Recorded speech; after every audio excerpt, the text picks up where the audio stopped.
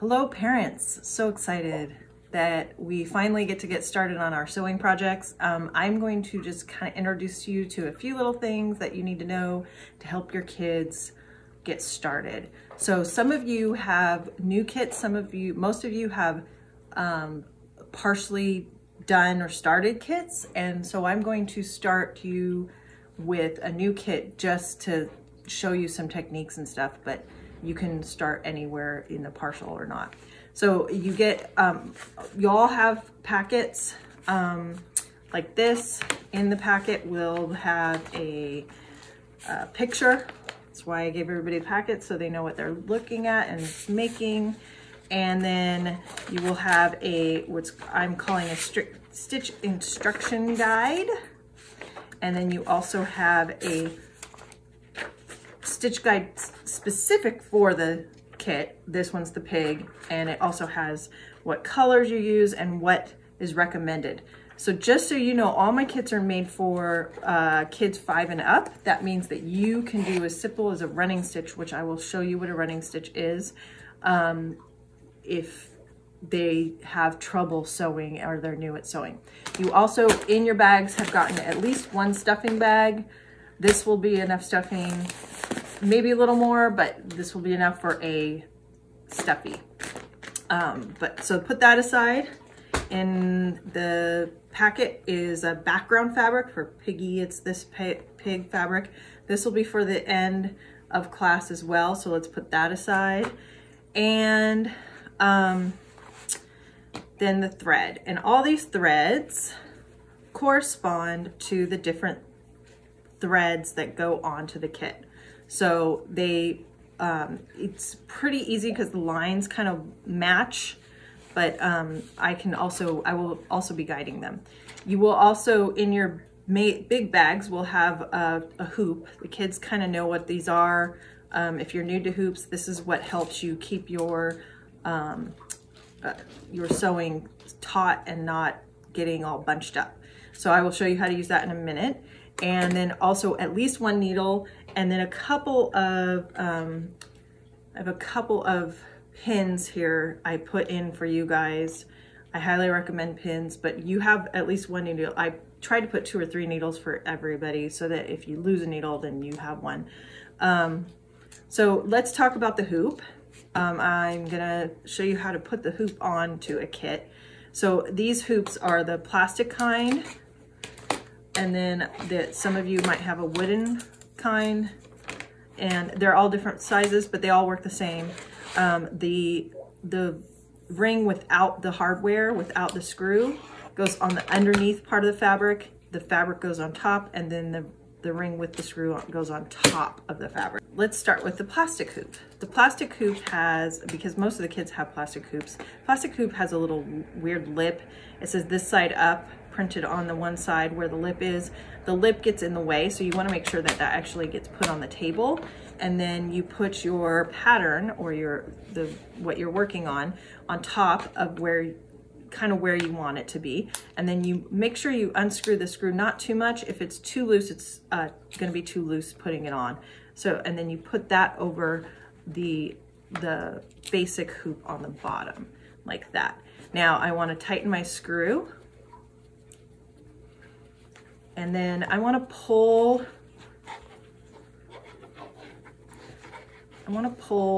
all the fabric. What I'm doing is I'm just pulling up on the fabric, and I'm tightening the screws tighter and tighter.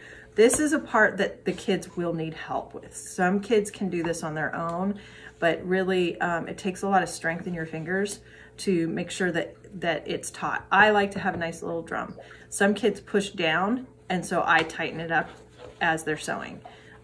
Because what happens is if they push down on it, it will the thread starts to pull and it gets wrinkly looking. All right, so there we are.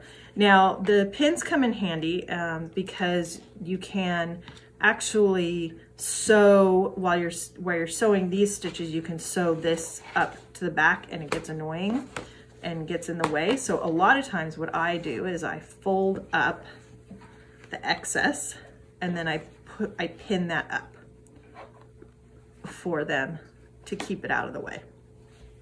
It just helps it make it easier for them. That's one reason I included the pins. So let's talk about our threads. So we have needles.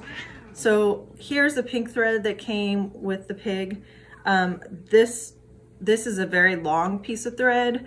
All my kits primarily use what's called this is embroidery floss 6-stranded thread. So here I will show you, I'll zoom in. There's 6 strands on this thread.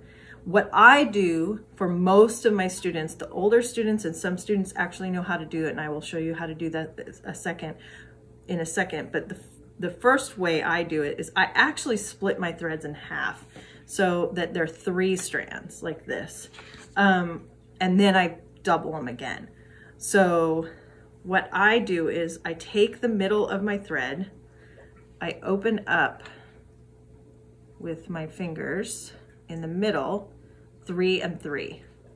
Now, if you let it twist off, so what I do is I put my finger in and just let the it untwist on its own, you don't get tangles. Another way to do it is this way, but it starts to twist. So you have to go slow. If you go too fast, it's gonna knot up and twist.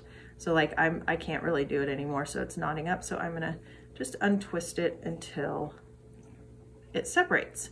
So now you have 2 pieces that you can use. So I'll put one aside for right now, and I'm gonna put one on a needle. These needles are really great because they're nice and sharp to get through the fabric, but also they have nice big eyes so that you can put them through the needle. And what I do is I match up the 2 ends. I make the needle go in the middle, and then I put a knot in the end. Now I'm going to show you how I do my knot. I'm going to try to do it as slowly as possible. I'll do a couple of them for you, just so you can see how to do it. But what you do is, this is called a quilter's knot. It's a very helpful knot. I make a circle, I grab, and I point the end to the point of the needle, and I grab the end with my needle hand. Now I have this, and I wind it 1, 2, 3. I hold the wind, I push it up, and I pull it, and you have a little knot. And that's a perfect knot for the back to start your fabric. So the reason that I split the thread is because when they're sewing, the needle never comes off. It's always going to be working for them. Whereas if I had a piece of thread like this, and I put a needle on this thread, a thread on this needle, let's see. And by the way, to thread it, the easiest way is to get a nice clean cut and then pinch it. There we go. Now you have to put your knot on the bottom and not double it. If you double it, then you have 12 strands. It's too thick. So to put your knot on the bottom, and they have to only be stitching with that part. And then as they get shorter, they can pull up the strand. It takes more effort because they can pull the needle off easily, and it takes a lot of thinking. So if they can do that, that's great. I try to encourage them to do that eventually. So I'm going to put a knot in this one just to show you the knot again. So I have my end, I have my needle. I'm going to make a circle and point them at each other. I'm going to grab my end with my needle hand. I'm going to go a couple of times around with a wind. I'm going to grab the wind, and then I'm going to pull it up until you have a knot. All right, so let's do some stitching. Let me show you some stitches for them that they can do that's really easy. I'm going to show some standard kits that I have, that most of the kids have. Here's the fox. A lot of the kits have lines like this printed, and those lines are just fur lines. They're just texture. So you match the color. So in the fox kit, there's like a rusty orange, and you always start with going from the bottom up. A lot of kids use they can see it this way, which is fine. Let them start that way if that's the way it's easier. but they go from the bottom up, always reminding them to go to the bottom up so that the knot is hidden from the back side. Anything in the back is going to be covered inside the pillow, so it totally works that way. And then we're going to go down and cover the line, and that's all you're doing. And the key is to keep close to the line you had just made, and that way you're not wasting thread, because if I went way over here, my thread is going to be wasted underneath. So the key is to start and do clusters of these little lines over and over again. Now, sometimes kids actually get the thread twisted because these threads twist. And what will happen is they'll twist into a little slip knot kind of thing like this, and they'll say to me, "Oh, my knot's stuck." All you have to do is pull on the loop and then pull the knot out. So that's how the best way to do that. All right. So let me show you another stitch. Some of them have V patterns or W patterns in them. This is my little dragon guy, and the V and W's are very easy as well. You start from the bottom up, always start from the bottom up, and you're gonna go up one side of the line, down the other side of the line, and up the other side, and match the point. And then you go to your next one. Now, another thing to remember is, especially when you're starting off sewing and you're new to this and you're young, is that if your thread is up, you always go down. If your thread is down, you always go up. So a common mistake is actually this, and that is they go down when their thread is down and they should be going up, and they get caught like this. So let me show you how to take that out. All you have to do is pull that thread tight against the fabric, and it creates a hole, and you stick your point in the hole and it comes right out. All right, so when the thread is up, you go up, down, and when the thread is down, you go up. I always remind the kids that over and over again. All right, so that's a very easy little W for them. Okay, so I'm going to show you actually with this one. So that's our little dragon. I'm going to show you with the llama, the two ways of doing outline stitches. Most of my kits have outline stitches. You can see all the dark green lines. That's the green thread needs to go over the dark green lines. That means every single dark green line around here has an outline stitch. Okay.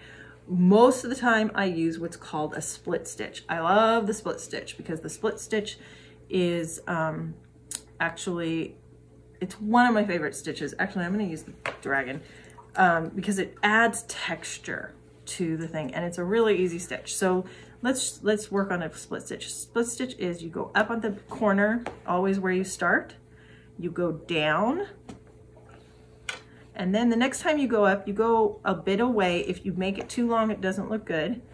And then when you go back down, you go in the middle of the last stitch and split it open. Split stitch. So let's do it again. Go here, go in the middle of the last stitch, and it's a split stitch. And we'll do another one. You go past it, you go in the middle of the last stitch, and it's a split stitch.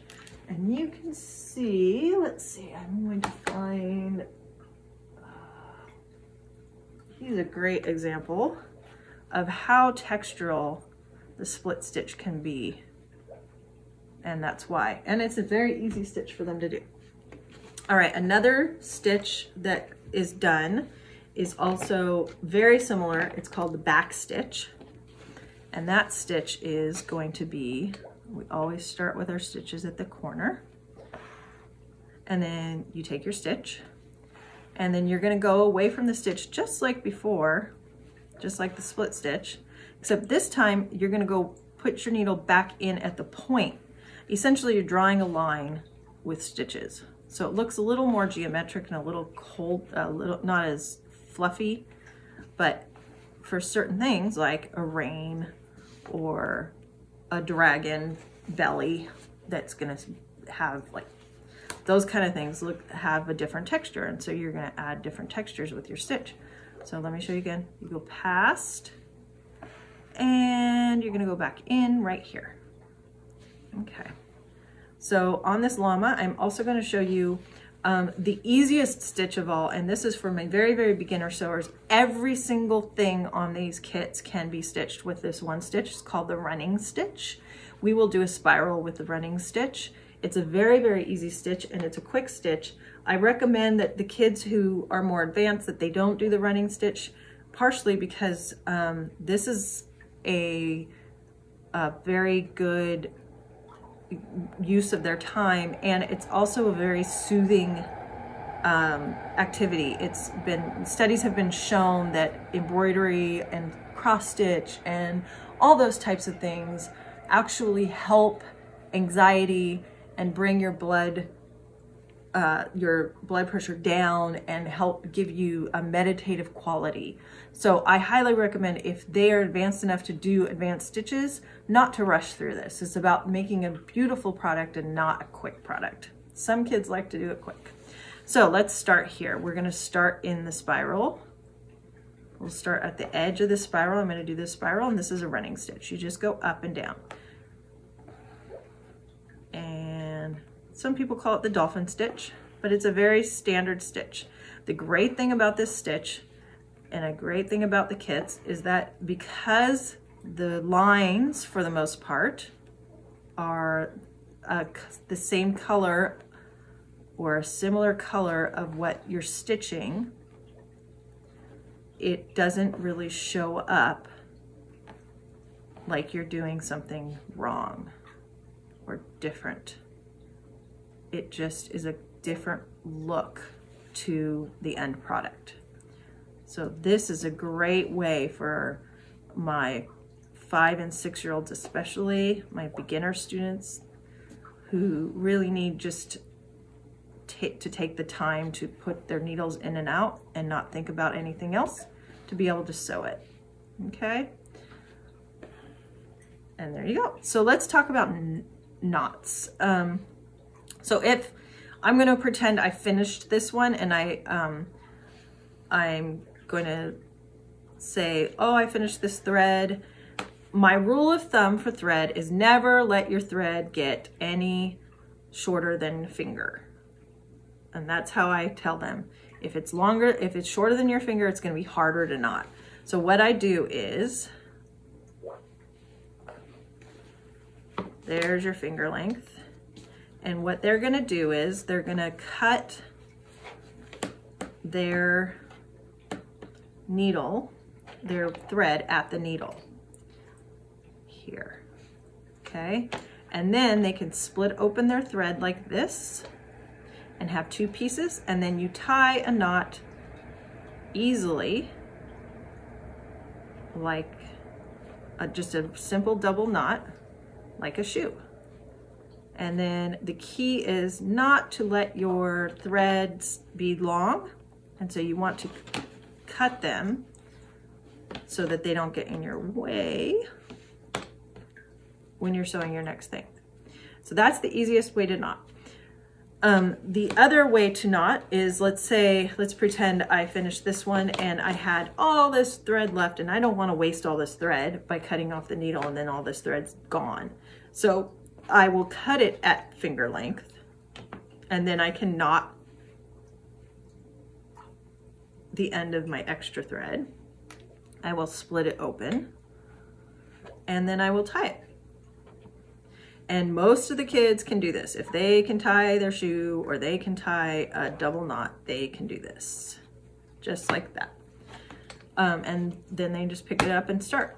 So if you have any questions, please email me, or with pictures or with video or with just a written questions, and I will try to get back to you as soon as possible. There are a few things that are going to come up with knotting, like things that get knots and things you have to take out. And if you are struggling with that, please don't hesitate to ask me for help. I can guide you through on doing that. It's not that hard. It's just figuring it out the first time is the hardest part. And I'm happy to do that. And then we're going to start our Zoom classes next week. Even though it's spring break, I'm still going to start them. My goal is to have two Zoom classes a week so that I can guide them with their projects and get them going. And then we will move on from there. If they do finish their stuffy, they will be able to get another stuffy. So we're going to do the same amount of weeks as we had scheduled. So if they finish a stuffy, they can pick another one to start after they're finished with that one. That's part of the fee for the class, and I'm more than happy to drop off another stuffy kit for them. If they don't, you can use my videos and you can still email me. It just won't be available for Zoom afterwards. You don't have to have a sewing machine to finish these kits. I am going to be putting YouTube videos on of me making a whole entire animal from start to finish, and you will see that I do it by hand. A lot of them use the sewing machine in my class because I want to introduce them to sewing machine, but it's not necessary to use a sewing machine. But I will show them via a video how to use a sewing machine, but it's not, like I said, it's not necessary.